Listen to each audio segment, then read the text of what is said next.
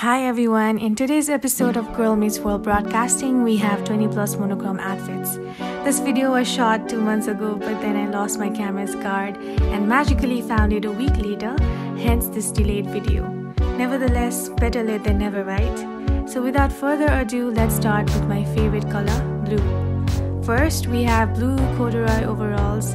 This overall is my favorite purchase from a store called Aziza. I hope I'm not butchering the store's name. Hands down, this has to be the most comfortable pants that I've ever worn. One particular thing I like about this store is that it is run by a young girl, and I always feel so proud when buying from young entrepreneurs who are just, genuinely trying to grow. And it's always so refreshing to see girls taking lead in whatever they do. So yeah, check the store out, and no, I'm not sponsored. This is just a genuine review. Next up in the blue category, we have an outfit that is heavily inspired by V, aka Kim Tae-young, aka Mr. Good Boy. Next in line, we have local gingham girl with her local awkward dance moves.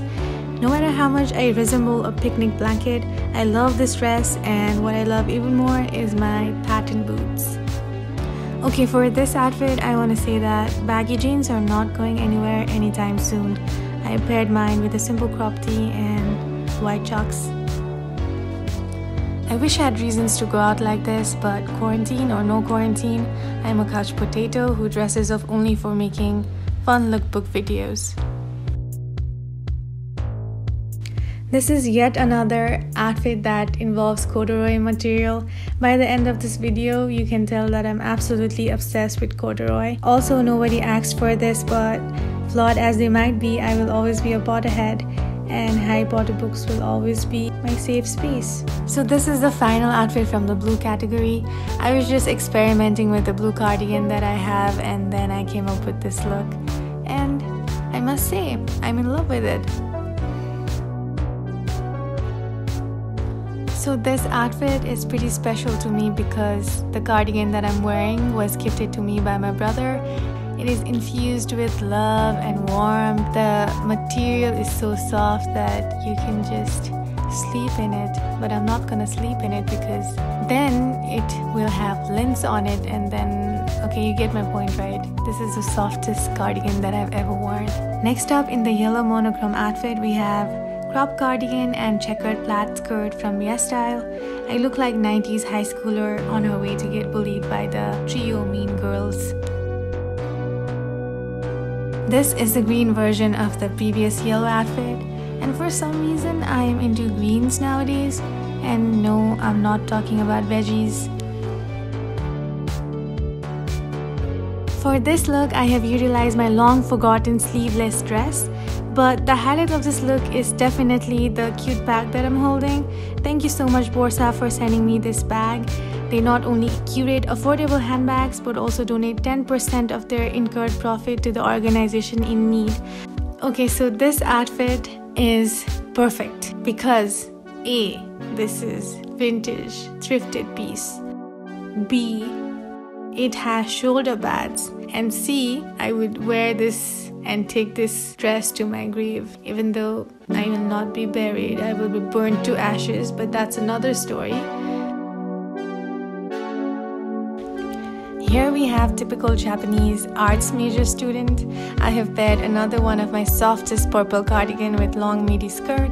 The color of my Frida Kahlo tote bag matches with the entire ensemble, hence this monochrome outfit that I absolutely love.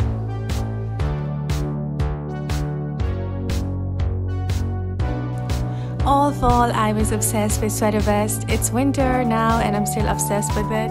Here I have styled my sweater vest with a big oversized shirt, which is my mom's, and a baggy white pant.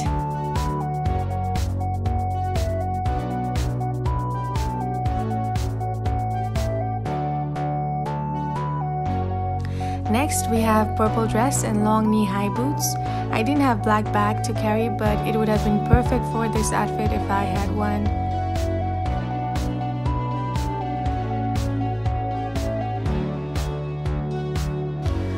My mom bought this dress 5 years ago and it still fits me the same. I styled this with my patent boots and a black tote bag.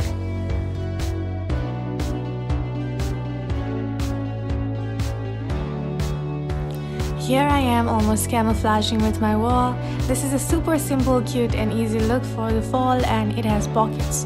Have you ever wondered why female outfits are always manufactured with not so deep pockets contrary to men? Another propaganda to sell handbags, I guess.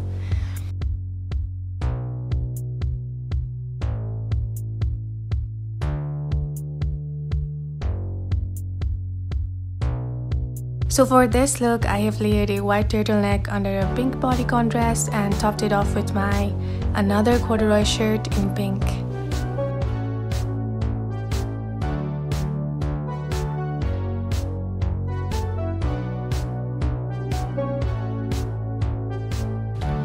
You have seen my pink satin dress from Taeyang, but this time I've worn an artsy lines shirt underneath to make it extra quirky, and this fit, I would totally wear it outside.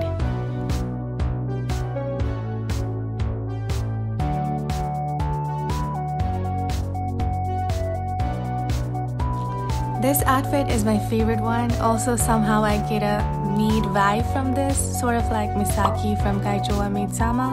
Also, Usui was my first fictional character I was crushing hard for.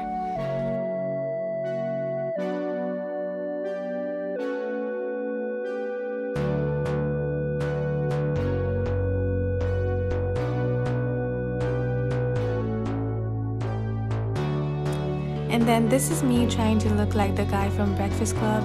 I paired my faux leather pants with my all-time favorite long coat and my platform boots.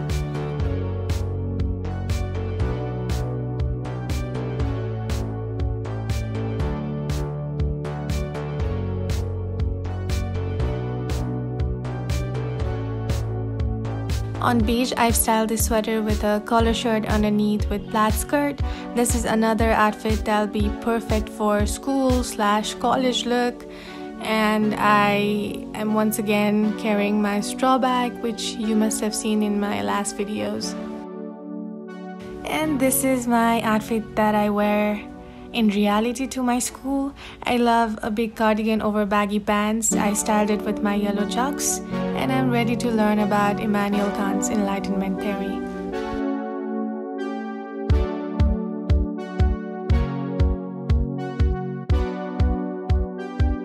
Okay, this is the wrap, guys. I was so tired of wearing all the outfits, hence the messy hair. Hope you had fun watching this.